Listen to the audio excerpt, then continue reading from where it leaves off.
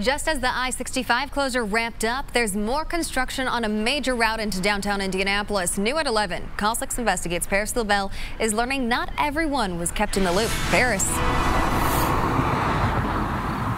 Amanda, these orange barrels showed up today on one of the busiest roads here in Indianapolis, and we're learning tonight that many people had no idea that this closure was taking place on Meridian. Half of Meridian completely shut down.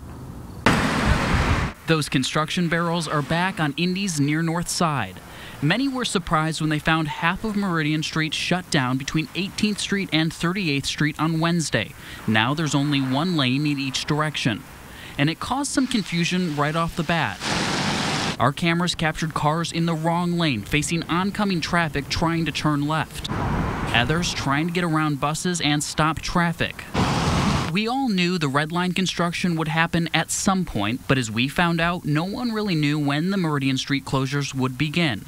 So we went to Indigo, asking them what happened here. Once those permits are approved by the city, then that informs all our community partners. So that is people like fire, EMS, police services, and other city entities.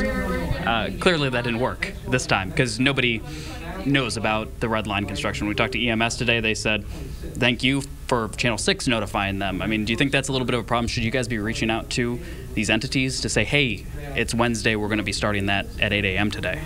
Yeah, and we have been reaching out to the entities since we've started construction. The only thing we could find on this portion of the construction was this little blurb on an email sent last Friday that said, expect traffic pattern adjustments.